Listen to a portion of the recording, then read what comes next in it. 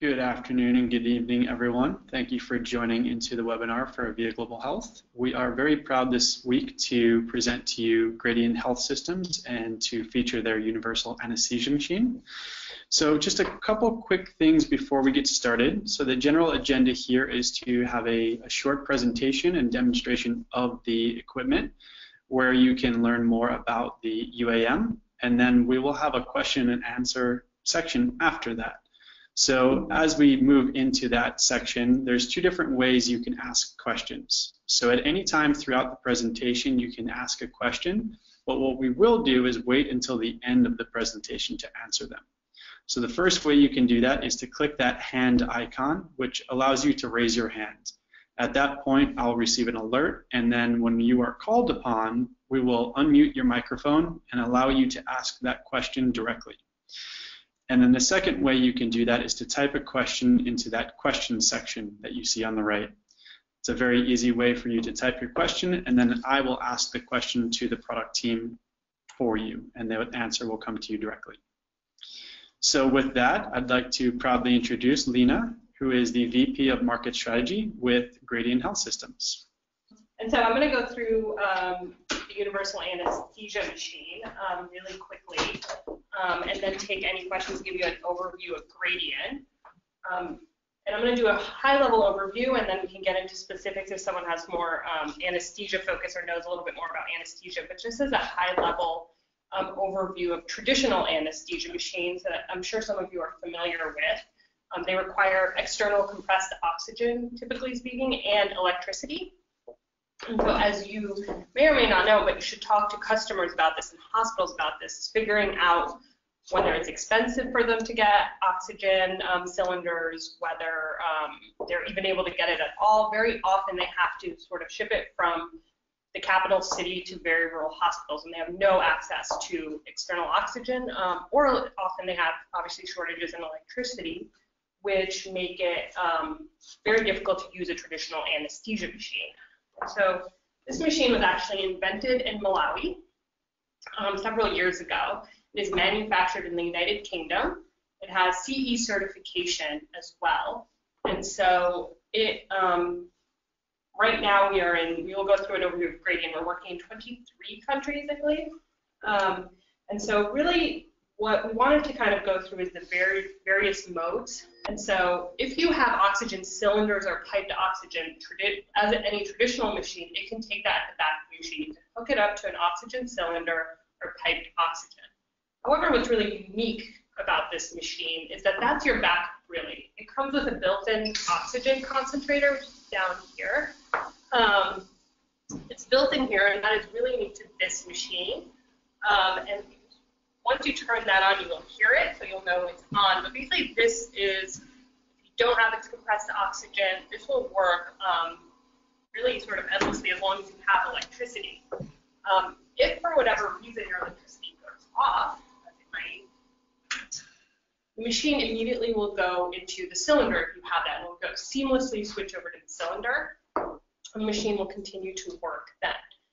If the hospital does not have electricity, the concentrator will not work, obviously, and if you don't have cylinders, the machine will still work. It's coming with kind of a third failure mode where it has draw over anesthesia built into it, and really what that means is it pulls in room air through this air inlet here, which is 21% oxygen, and you can continue your surgery through, and the patient will stay under, through using the draw over mode up here. And then the minute you get electricity back again, this machine the concentrator will turn on. And so you'll see the machine kind of have this seamless way of going back and forth and adapting to the infrastructure at the hospital. For those familiar with types of vapor anesthetic agents, the most frequently used one in most of, at least sub-Saharan Africa, is halothane. You have the option of halothane, isoflurane, and sevoflurane. And so it takes one vaporizer at a time due to the draw over mode, but you have the option of all three if you were to purchase that. And it's really important to talk to hospitals about what anesthetic agent they currently are using. Another interesting feature in here is you have the automatic ventilator, which is optional. Some hospitals that have shorter surgeries don't really need the automatic ventilator and can manually ventilate patients through the surgery. However, a lot of hospitals opt for having the automatic ventilator, which is electrically driven. Most automatic ventilators are actually oxygen driven. We found more hospitals have access to electricity over oxygen, so we've made sure our automatic ventilator is electrically driven. It also has a 6-hour battery backup. In case you lose electricity, this will continue to. But even if you lose battery and electricity, again, you always have the option to manually ventilate the patient. So you can really get through any surgery under any circumstance as a result.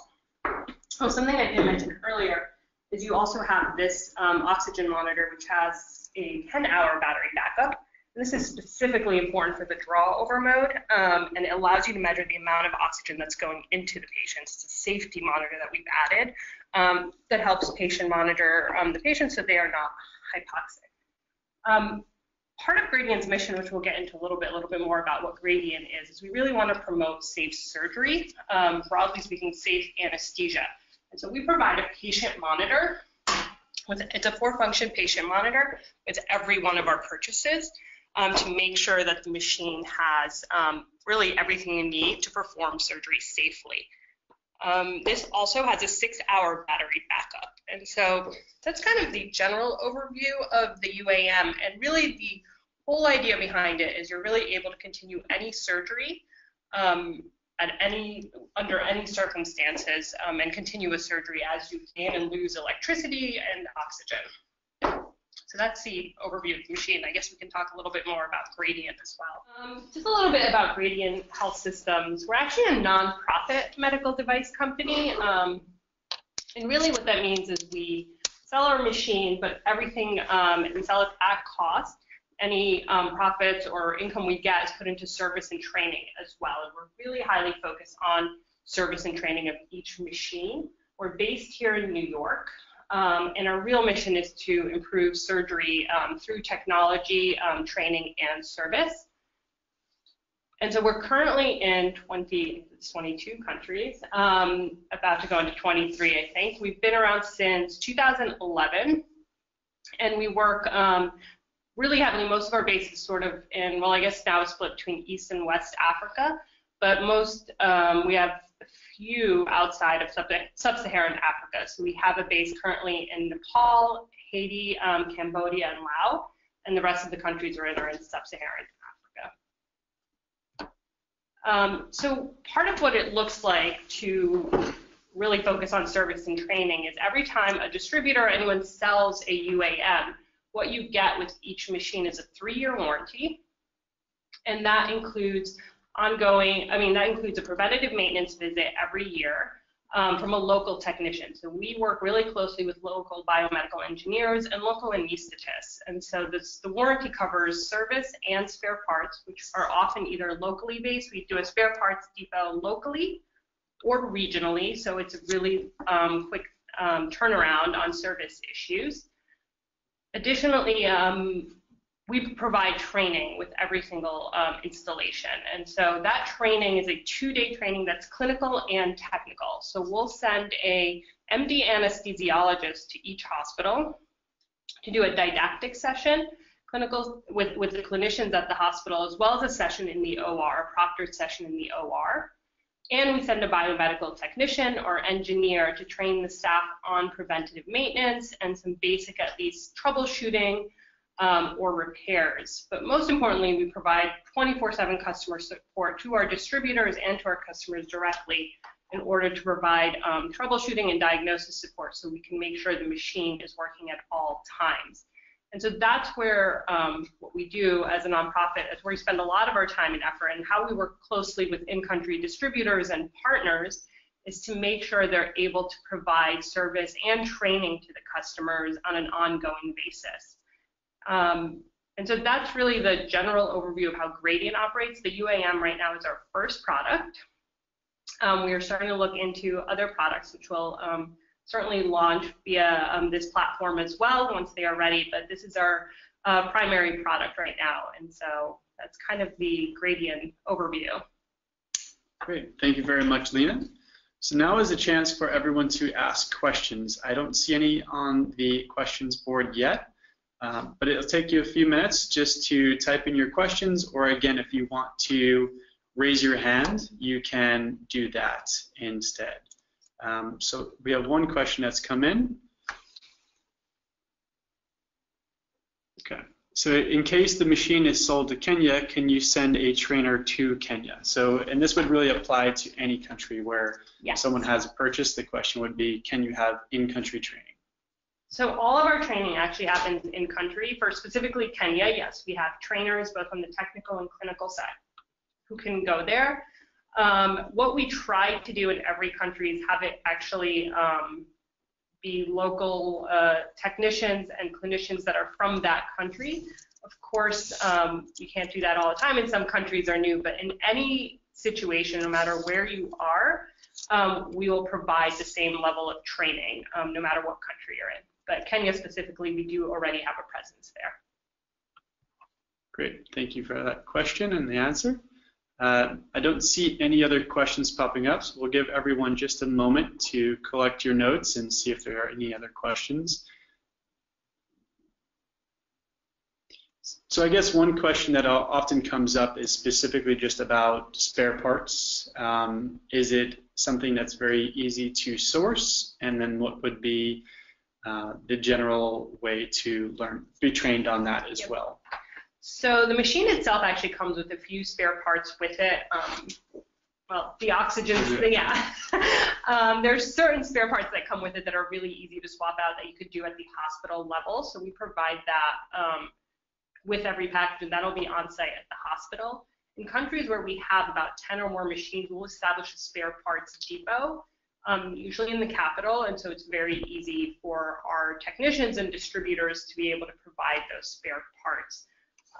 Otherwise, we do ship them from the UK right now if you're in a country that we don't have a strong presence, or somewhere regionally. But the plan is there are certain parts that are easier to source, some are a little bit more specific, but we try and have it as local as possible.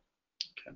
And for everyone listening, if there are any questions specifically about pricing, you can follow up with me after the webinar, and my contact information is there on the screen.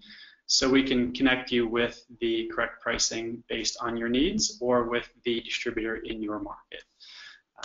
So the next question we have on here is, are there consumables? The main consumable is obviously the anesthetic agent, whether it be the halothane or isoflurane. That's the main consumable of the machine. It comes with sort of a training kit, so it comes with 2 breathing circuits, and some filters, and those are ongoing consumables. I mean, the circuits can be cleaned out, but the bacteria filters are consumables that are recommended for the machine, but the main consumable would be the anesthetic agent. Okay. And then what would be the requirements for power? For power? So is there any kind of voltage or requirements that are needed? Not necessarily requirements. What we do recommend is that the machine comes, you attach a voltage stabilizer to it. So most of our distributors will sell that with it. It usually costs about $200 to $300, and that manages the sort of fluctuations. It is built in with an ABS that protects the machine, and so if without the voltage stabilizer, that will shut down the oxygen concentrator to protect it. So what the voltage stabilizer does is it allows the oxygen concentrator to work for a longer period of time.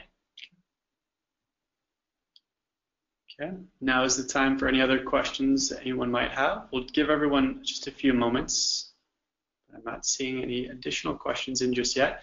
And then before we finish, I'll do one more walk around of the machine with a little bit closer video so you can see some of the more detailed components involved as well. So the next question is, where is the machine manufactured? It is manufactured in the United Kingdom, in the UK. We are a US-based company, but our manufacturer is in the UK.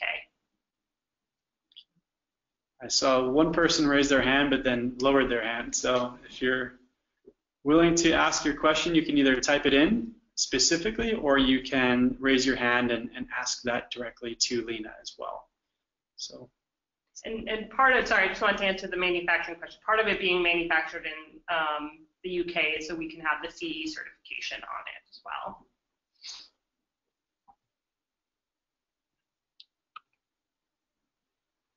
So are there references from customers, specifically in Kenya, but really across other networks as well, references of users? Yes, to both. I mean, we have users in Kenya and places where you can see it in Kenya, and we have quite a few users, I guess like 5 hospitals that are using it in Kenya, but several other references in Tanzania and Uganda and nearby countries as well. So again, if anyone has any questions specifically about references, you can send me an email and I can request those specifically for you. And any other questions you have, I have listed in the chat section the product page on the VIA Global Health site, which has quite a bit of information regarding specifications, any brochures, manuals, pictures, detail about the benefits of the product as well. So if you have any questions, they should be able to be answered there. But if not, you're always welcome to contact me directly. Okay, we do have one hand raiser here. Let's see if we can, Adam, we'll unmute your line and see if we can get you to ask your question here. Yes, please, I'm calling from Ghana. Okay, I wanted to ask about the vaporizer. Yes. I can see the machine is having only one vaporizer. Is there a way of where you can change it if you want to do a case that is contraindicated to the agent present? I missed a little bit of that, but I think I know what your question is. Yes, that is a big difference between a traditional machine. There is one vaporizer, and that is in order to enable a draw over mode of it. And so to have that option, you only would have one vaporizer. However, we do provide options for different types of vaporizers that can be swapped out between isoflurane, sevoflurane, and halothane. At this point, it's not quick enough to do it in the middle of a case. It would have to be in between cases. And so it would not be during a case, but in between cases. All right. Does that answer your question? Thank you very much. That is it. You've answered it. Thank you very much. Okay. Do you have any other questions while we have you unmuted? Okay. I want to know the pricing modality. The pricing, how pricing, if one needs some, how much can you get it? Okay. Yeah. So for the pricing, if you would actually just send me an email, I can respond to you after the webinar, and we can discuss specifically for Ghana. I'll do that. Okay. Thank you very much. Yeah. Of course. Okay.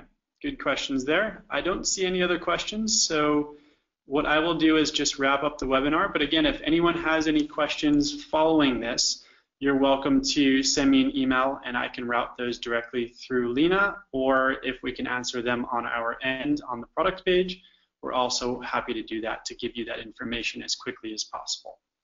So with that, I want to thank Lena, and I also want to thank everyone on the line for participating, and I hope you have a great day. Thank you very much.